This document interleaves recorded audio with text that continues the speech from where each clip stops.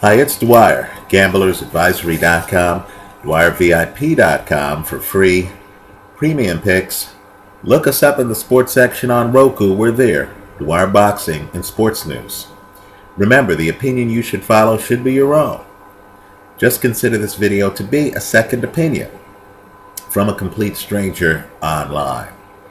You have a second round matchup in the National Basketball Association playoffs between the Portland Trail Blazers, who just dispatched the Houston Rockets, and the team with the number 1 seed in the Western Conference, the San Antonio Spurs. Now, right now, depending on which book you look at, right, you can get a minus 400 on the series prop for the Spurs.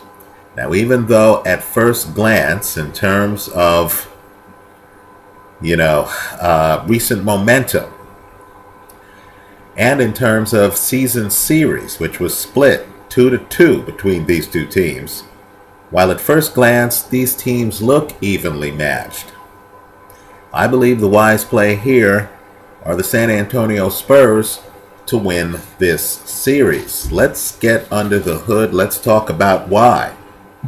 First, the Spurs have home court advantage. In the playoffs, that matters greatly. You just saw Indiana win a Game 7 on their home court. You just saw the Spurs win a Game 7 on their home court. You just saw the Clippers win a Game 7 on their home court. The only team that lost the Game 7 on their home court were the Toronto Raptors, and that margin was razor close. If Kyle Lowry hits that last shot, you have a different winner in that series. The home court matters.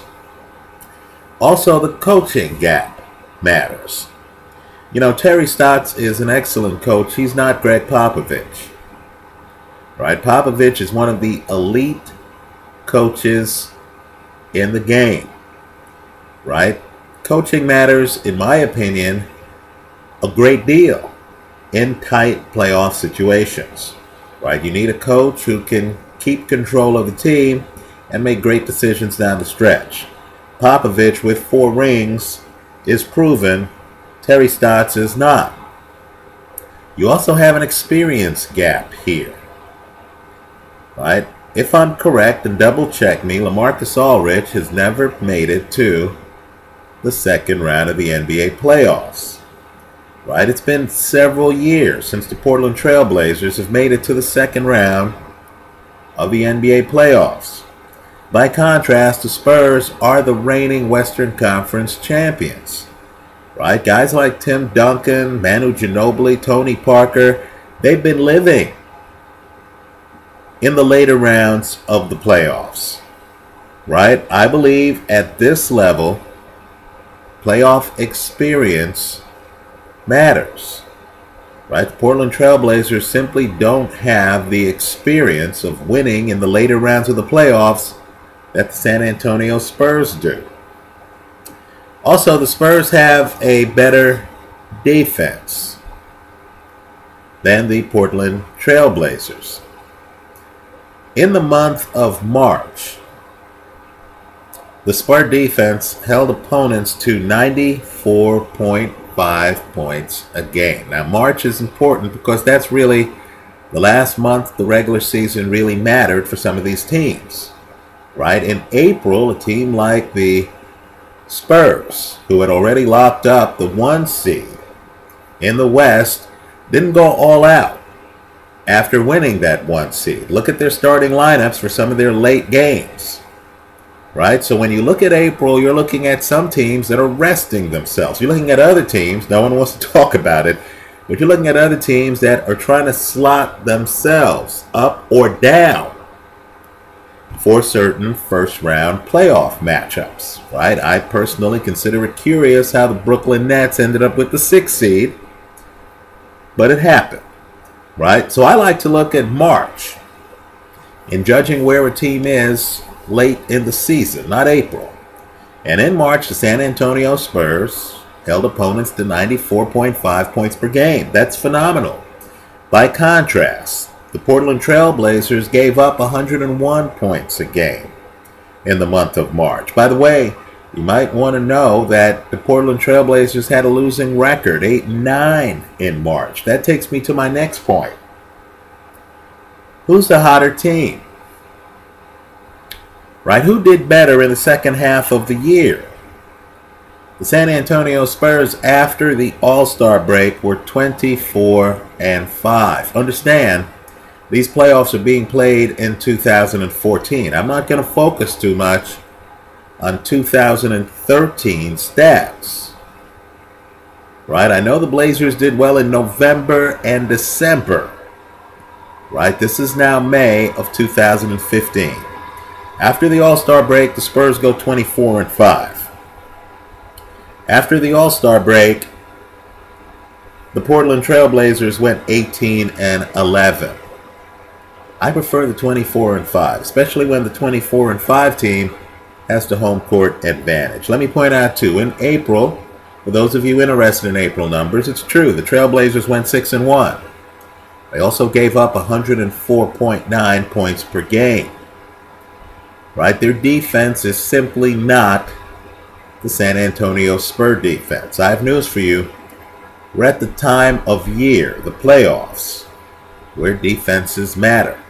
Let's go one step further. For hardcore gamblers, I believe this is really the eye-opener that separates these two teams. San Antonio has the much deeper bench. I mean, much deeper bench. Understand, too, that the Portland Trailblazer starters have played an inordinate amount of minutes. Right? They simply don't have a deep rotation. Now, adrenaline will get you through the first round of the playoffs, especially when you haven't won a playoff series in several years. You could imagine those guys targeted the first round of the playoffs. Right? The problem is playing playoff teams every night is going to wear you down faster than playing some playoff teams and then playing some teams that aren't playoff teams, which you do during the regular season. Right? So we're at the point of the season where every game you play is against a playoff team. I'm a guy who believes that if your team is thin, and these starters, and they can be in their 20s, are logging a lot of minutes, sooner or later, the deeper team is going to win out. Even if your starter is better than the opposing player. If your starter is tired and the opposing player is fresh. Why? Because the opposing player hasn't been playing the same number of minutes. Right? The opposing player has been playing 3 quarters to your starter's 4 quarters. Sooner or later, fatigue is going to set in. Now let's go through just some of the minutes here. Right, the starting point guard for the San Antonio Spurs is Tony Parker. Would it surprise you to know that Tony Parker during the season played something like 900 fewer minutes than Damian Lillard, the starting point guard for the Portland Trailblazers? Right? Understand that Lillard played 2,937 minutes.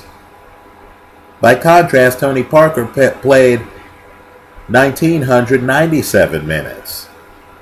Who's going to be fresher in these playoffs? Let's get to the shooting guard. Wesley Matthews of the Trailblazers has played 2,780 minutes.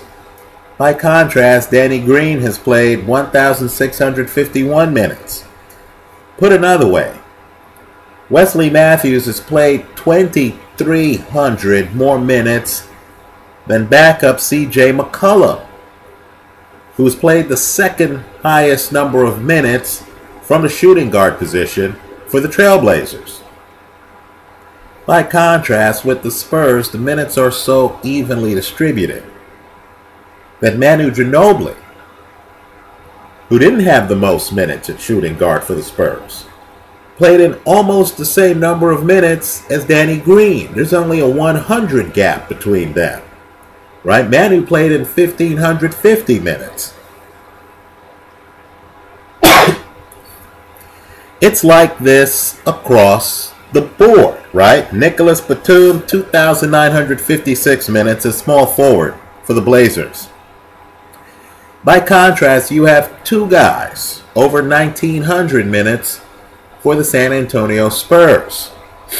So with the Spurs, not only are the guys better rested, and I mean across the board, even Robin Lopez has played significantly more minutes than Tim Duncan. Right? Not only are the Spurs better rested, but an opposing coach has to worry about more variables. There are more moving parts. Right? If I'm playing the Blazers, I have to worry about Damian Lillard at point guard. Right? So I can prepare the team to deal with Damian Lillard's tendencies at point guard, who he passes to, where he wants to be to take the shot. Right? My defense has to be ready for that. But that's about it. Right? With the Spurs, by contrast, I have to worry about Tony Parker at point guard. I have to worry about Patrick Mills at point guard. Right? With the Blazers, I have to worry about Wesley Matthews at shooting guard. With the Spurs, I have to worry about Danny Green. I have to worry about Manu Ginobili. Even Corey Joseph had more than 900 minutes played. I believe at some point fatigue is going to set in for the Blazers. These Blazers starters, and they probably have a better starting lineup than the Spurs, but that's not where this game's going to be decided. These Blazers starters played an inordinate number of minutes, not only during the regular season, but during their first round series against the Houston Rockets. Right? Even though they closed out that series in 6 games, as opposed to the 7 that the Spurs needed to beat Dallas, the Spurs are probably the more rested team. Right? I think the Spurs' depth is going to be a big deciding factor in this series. I like the San Antonio Spurs to take this series. Let me go one step further. If you chart it out, the Spurs are going to be hard to beat, period. Right? This is a deep, dangerous, experienced team that knows that they blew last year's NBA title with a curious series of events at the end of Game 6. They have themselves to blame. Well, they're back, they're rested, they're loaded, they're deep. I think they take this series. I like the Spurs on the series prop over the Portland Trail Blazers. Now keep in mind, this is a series prop, not a game-by-game prop. I believe the Spurs win the series. Let me hear from you. Leave your comments for me here online. Visit us at Gamblers Advisory and DwyerVIP.com. Thanks for stopping by.